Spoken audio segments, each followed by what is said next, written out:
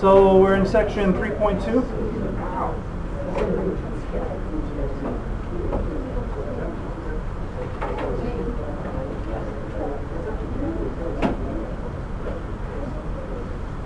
All right, so quick sketch of a graph of an exponential function.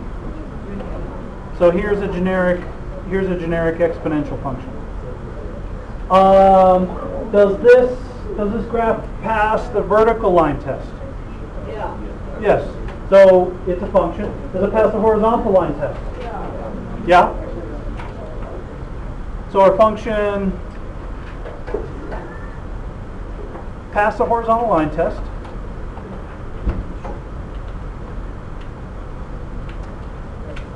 What does that tell us about this function? What's special about functions that pass the horizontal line test?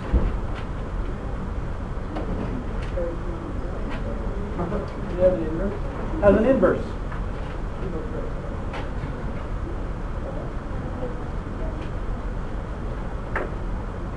So exponential functions have inverse functions.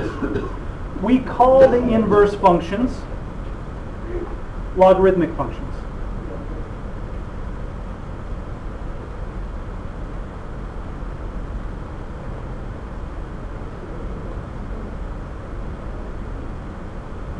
And the way that we write them, we would say y equals log base a of x. And we're saying that x is greater than 0 because with our inverse functions, remember, we switch the x's and y's. Here y is greater than 0, so x is greater than 0 for our inverse function. We're saying a is positive and doesn't equal 1. And we call this the logarithmic function with base a.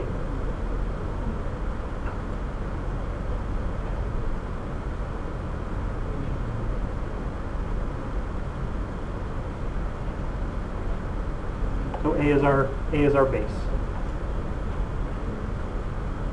And because logarithmic functions and exponential functions are inverse functions, we say that y equals log base a of x if and only if, this is our important relationship here, a to the y equals x.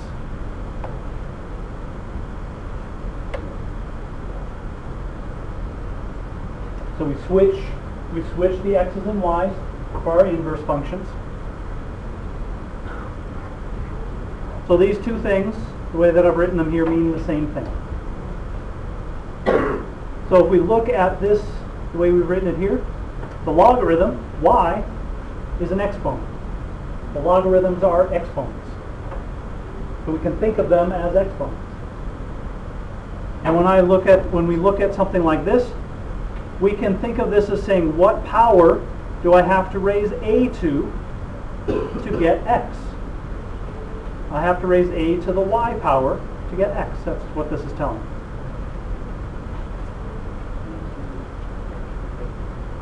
So let's look at some examples of thinking about logarithms as exponents. So I'm going to write here, I'm going to write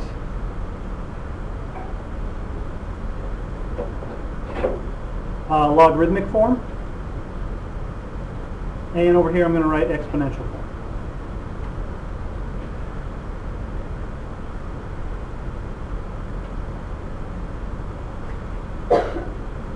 So our problem might say evaluate log base 2 of 8. So I look at this problem and I say, what power do I have to raise 2 to get 8? And what is that power? 3. Because 2 to the third equals 8. These two things mean the same thing. The power that I have to raise 2 to get 8 is 3, because 2 to the third is 8. How about log base 2 of 0.25. Nikki says, what? -2. I can think of log base 2 of 0.25. What's another way I could write 0.25? 1/4. The power that I have to raise 2 to get 1/4 is -2, because 2 to the -2 equals 1/4. This is asking me what power do I have to raise 2 to get 1/4. How about log base 3 of 81?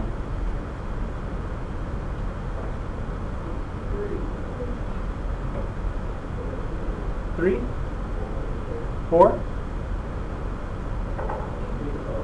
3 times 3 is 9 times 3 is 27. So what does our power have to be? 4. 27 times 3 is 81. Because 3 to the 4th equals 81.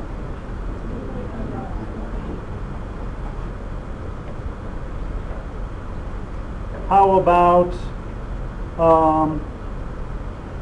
log base 10 of 1,000?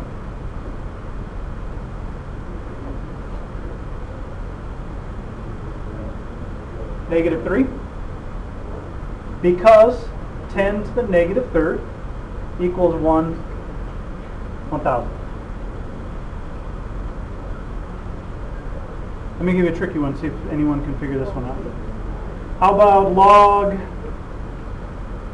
base 16 of 8?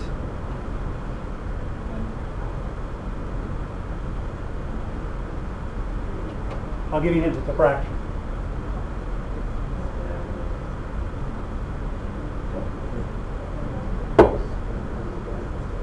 So think of logarithms as exponents, yeah? 2/3, you're close.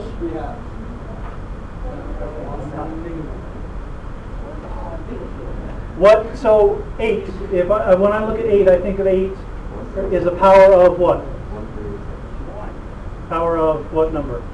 2. It's a power of 2. So how do I get from 16 to a 2?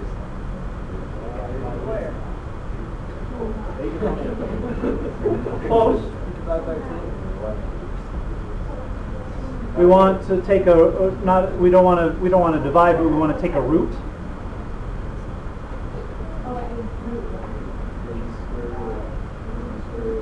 So what is that? What root is that? 4th root. So we know the denominator is a 4. So we take the 4th root of 16, we get 2. And what power of 2 gives us 8? 3. 3/4. Because 16 to the 3/4 equals 8. The 4th root of 16 is 2, and 2 to the 3rd is 8.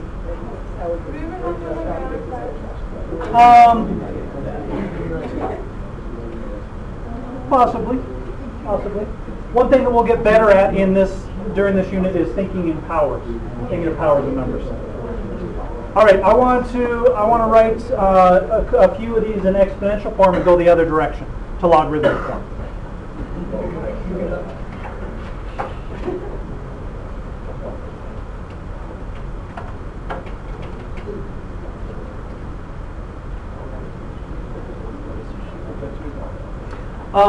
So I want to rewrite these.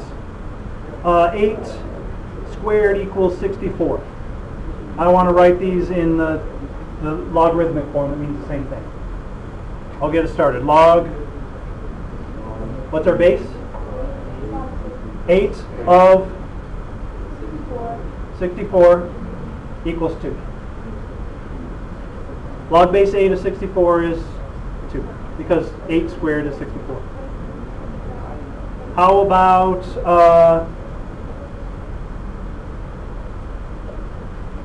9 to the 3/2 equals 27. I want to rewrite that. Log 9, that's our base. Our base is 9 of 27 equals 3/2. All right, let me see if I can, let me throw you a little tricky one here and see if you can figure it out. U to the V equals W. No numbers. When math is best, with no numbers. Log base U of W equals V. Because U to the V equals W. This switching back and forth from exponential to logarithmic form, kind of thinking in both ways, that's going to be really the key to this, to a good part of this unit. All right, questions there?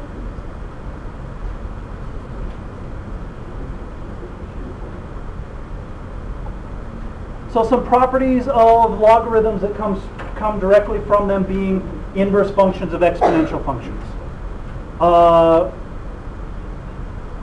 Log base A of 1. What's a log base A of, for any base, what's a log base A of 1 going to be? 0. Because A to the 0 equals 1. This is true for any base.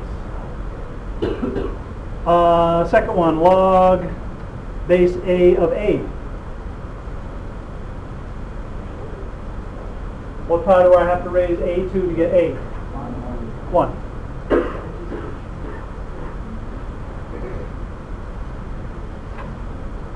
Log base A of A to the X. What power do I have to raise A to get A to the X? X. And we can think of these as inverse functions.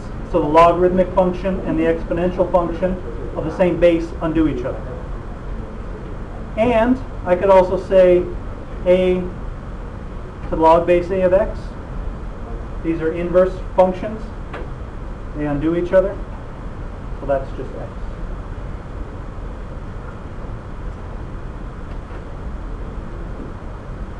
And finally, if log base A of X equals log base A of Y, same base on both sides, then X equals Y.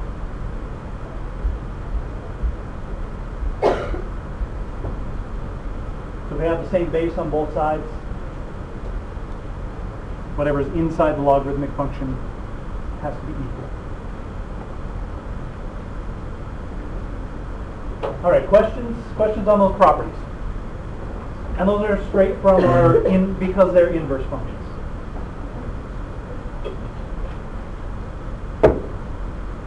All right, let's look at a couple of examples using these ideas. We want to solve this equation.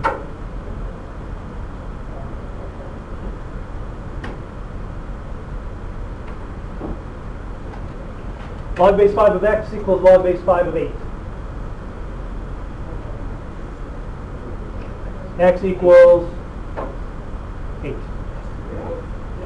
I have the same log base of my logarithmic function on both sides, so whatever is inside the logarithmic functions have to be the same. How about, this one's a little trickier. Log base 5 of 1 equals x. X equals 0. Very good. Because 5 to the what power gives me 1? 0. 5 to the 0 power gives me 1. So x equals 0.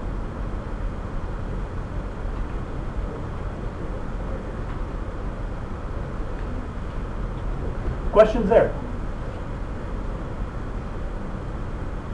All right, graphs. Our favorite topic, graphing. Saw lots of interesting graphs on the test. All right, so all of these things for the graphs of logarithmic functions come directly from it being the inverse function of the exponential function. So the domain. So we're talking about graphs of y equals log base a of x. So an unshifted logarithmic function. the domain. Remember when we work at inverse functions, the domain and the range switch? So what is our domain of our logarithmic function going to be? What was the range of our exponential function? I'm going to look back here at the graph. What's the range of this graph? 0 to infinity. There we go. So that becomes the domain of our logarithmic function. So what this tells us, we have to plug in a positive number into our exponent or into our logarithmic function. Whatever we plug in here has to be positive. We can't take the logarithm of a negative number.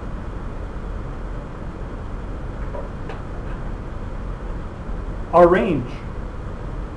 So for inverse functions, the domain and the range switch. So what's our range of our logarithmic function going to be? What was our domain of exponential function? Negative infinity to infinity. We could plug in any number into our exponential function. So that becomes the range of our logarithmic function. Instead of a y-intercept, we get an x-intercept. So our y-intercept for our exponential function was 1, 0. So where does our x-intercept? What point becomes our x-intercept?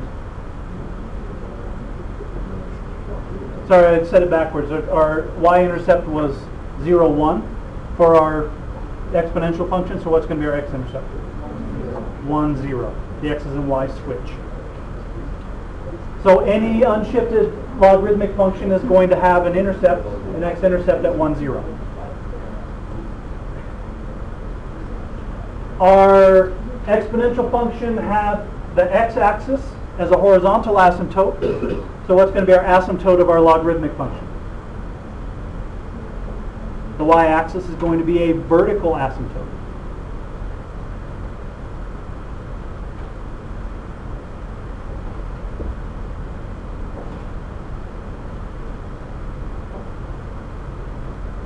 And the equation of the y-axis, the equation of the line, is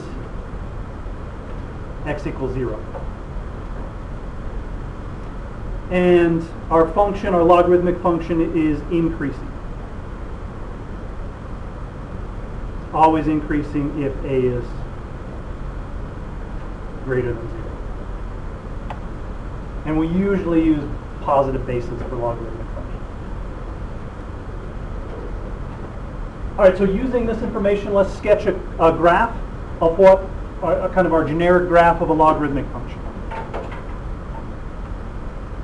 So we'll graph y equals log base 2 of x.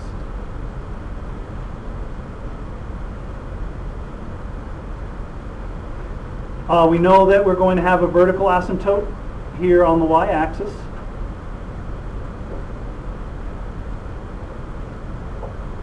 And we know that we're going to have an x-intercept at 0, 1, so we have that point in there. And to get the shape of our graph, we can plug in some nice numbers, some friendly numbers to calculate. For logarithmic functions, you want to plug in, you want whatever you're trying to find the log of to be a power of your base. That will make it easy to calculate. So let's plug in f of 1/2.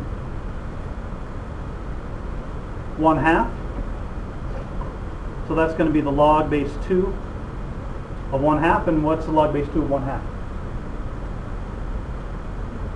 -1. The power I have to raise 2 to get 1/2, -1. So I get a point at 1/2, -1. I already know that f of 1 equals log base 2 of 1. So we know that's 0. That's our intercept. Let's plug in 2. Log base 2 of 2. Power do I have to raise 2 to get 2? 1. So I get here a 2, I get a point now 1. And then we'll plug in f of 4. Log base 2 of 4 equals 2. So over here at x equals 4, I get a point here at 2. and my function ends up looking like so. And remember that my exponential function y equals 2 to the x look like this.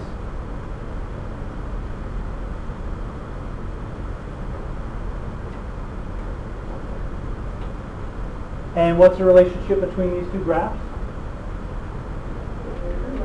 They're inverses. And the inverse, what does it do to the graph? Reflects over the line y equals x.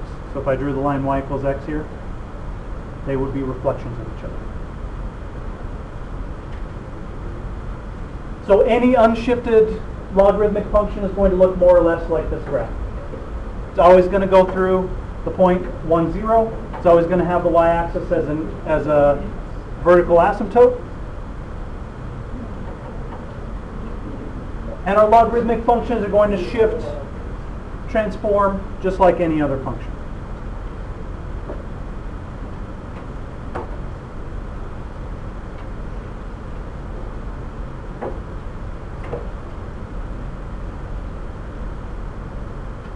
And just like our exponential function, this intercept and the asymptote shift with the function.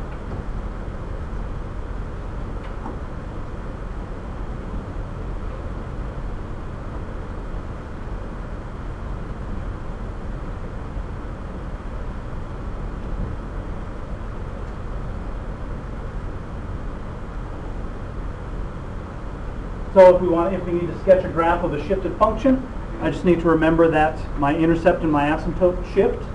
That will give us a place to start, and then we just plug in friendly numbers. We want to try to evaluate powers of our base so that we can calculate additional points.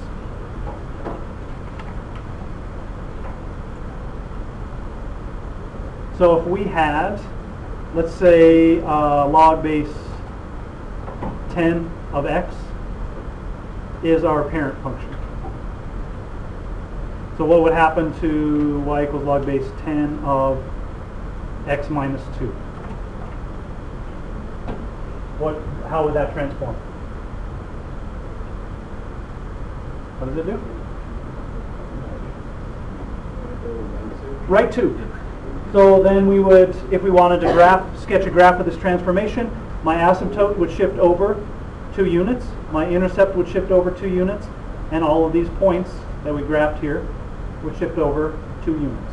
So a nice number to plug in here, if we plugged in x equals 4, or sorry, we're log base 10, we would want to plug in, for example, 12. 12 minus 2 is 10, log base 10 of 10 is 1. So that would be a nice point to plug in, for example, to get an additional point.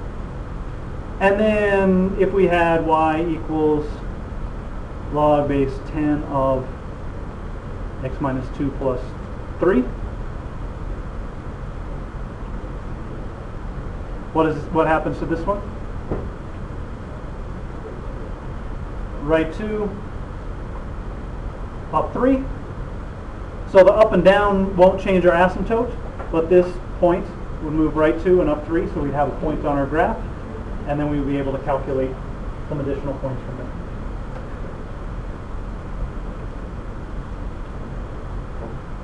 All right, questions so far? Yes? It asks you to use the property of logarithm to simplify an expression without saying or something. How do you go about doing that as a variable? So it's asking you to use these properties. Okay. So these are the only ones that we know so far. Okay.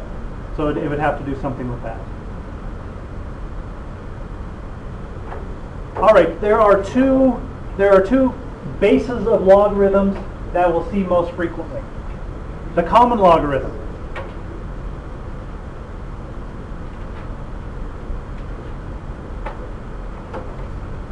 Common logarithm is base 10. So because our number base is base 10, you'll see common logarithms. So when you see log of x and you don't see a base written there, that is log base 10 of x. We don't have a base written there. We understand that it's log base 10. And on your calculator, that's the button that says log. On your calculator, the log button is the log base 10. So that's one of our common bases, is the common logarithm. And we also have the natural logarithm. And the natural logarithm is base e. And if we remember that when we were working with our compound interest formula, 1 plus 1 over x to the x power approaches e as x approaches infinity. And the way you'll see base e written is ln x. That is the same as log base e of x. ln means natural logarithm. So when we see ln, you should think base e. In science mostly you'll use log base e. And we'll see next time, tomorrow, how we switch the bases. It doesn't really matter what base we choose. We can switch between them pretty easily. But because base e comes from this formula, that comes up in a lot of places in math,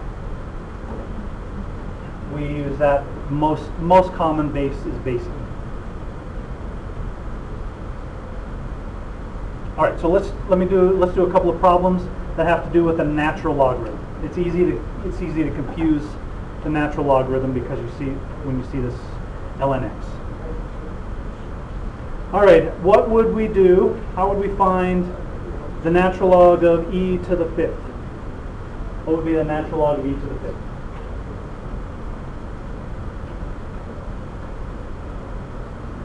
If it helps you to remember, you can write this as log base e of e to the fifth. And what's that going to be? What power am I raising e to get e to the fifth? 5, right? And we can think of the logarithmic function and the exponential function undoing each other. So all I'm left with is 5.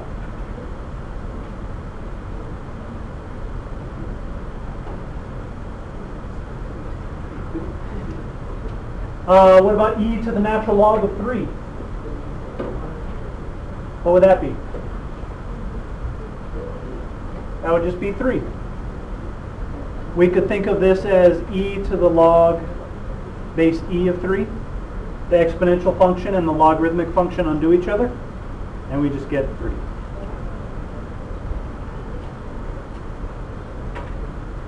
How about the natural log of 1 over e squared?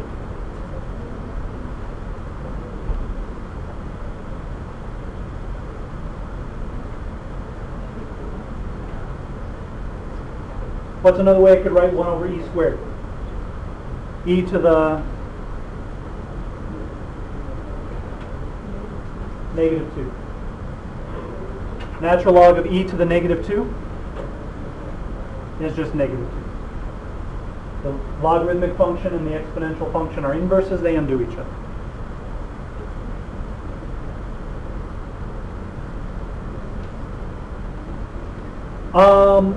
I want to look at a couple more types of examples, just 2 more examples, and then we will be done. We want to find the domain of f of x equals the natural log of x plus 3.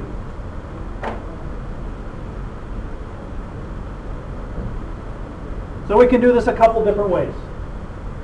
Where was our vertical asymptote for an unshifted logarithmic function? At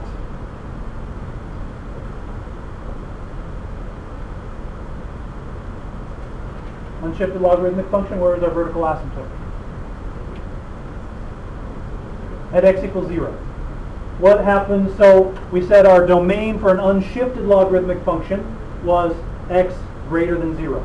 Well, what happens to this one? It's shifted left 3. So what does that make our domain? X greater than, if we normally our asymptote is a 0 and we shift it left 3, where does that take our asymptote? Negative 3, right? So x has to be greater than negative 3. We could also do this one by saying we know that whatever we plug into our logarithmic function has to be greater than 0. We could say x plus 3 has to be greater than 0. So x is greater than negative 3. We can do it either way. Thinking of this as shifting, or thinking that we have to plug in a positive number into our exponential or logarithmic function.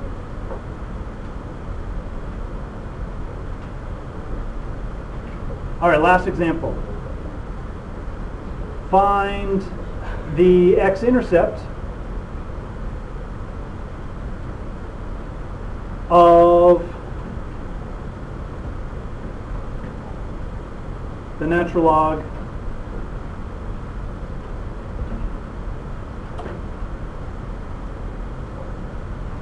of x plus 3 minus 1. Well, we know that what was once the x-intercept goes left 3 and down 1, but that doesn't tell us what our new x-intercept is. So we have to do something else here. What does y equal when we have our x-intercept? 0. So we set our function equal to 0.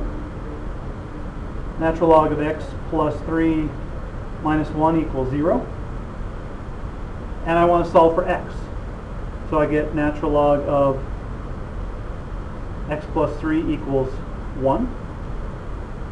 And now I want to write this in exponential form. Well, this is log base, if it helps us remember, log base e of x plus 3 equals 1. So how would I write this in exponential form? What power of e do I have to raise, what power do I have to raise e to get x plus 3? 1. So e to the 1 equals x plus 3. And x equals e minus 3. That would be my x-intercept.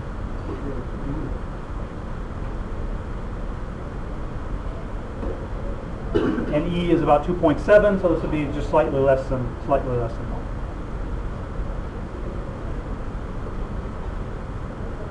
All right, questions? Okay.